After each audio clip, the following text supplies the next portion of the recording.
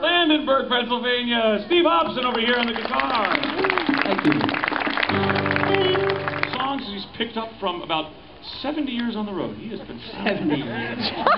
all over this great land of ours. I have dog songs. That's really all I have to offer tonight. Are you ready for a dog?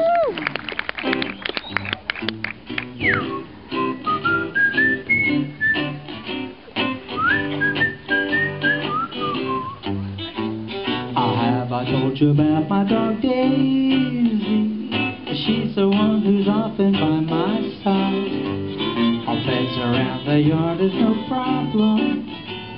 We're climbing up and out, she's free again to finish food the cat's left uneaten. Is always first when she's outside the yard, and when she's full she wants to rejoin me. If she could only climb her way back in, I wouldn't have to guess her location. The yip she cries could come from either door. Daisy dear, won't you make it clear which door you'd like me to open?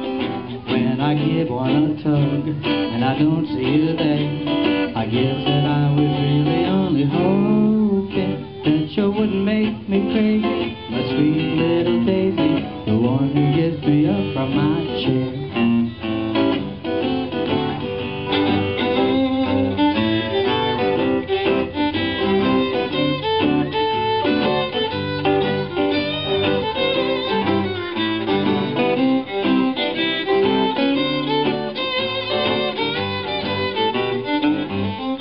She's a fearless little dog missing one eye. She lost it fighting with a mean groundhog. The rabid fox who tried to eat Daisy was no match and only broke her leg.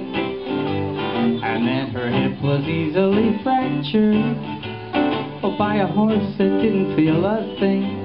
At home with Dottie, Molly, and Peanut, well, none of this would ever come to pass. But that would never do for Aunt Daisy, the little dog who loves to live life fast. Daisy dear, won't you please stay clear of that mower when it's running? Your little green feet are looking so neat that I chuckle every time that I see them. But let me get my work done, and then we'll have some more fun, 'cause Daisy gets me off of my seat. She's a little dog who can't be beat. You know she's even with me when I sleep. Totally true story. Yes it is. Thank you.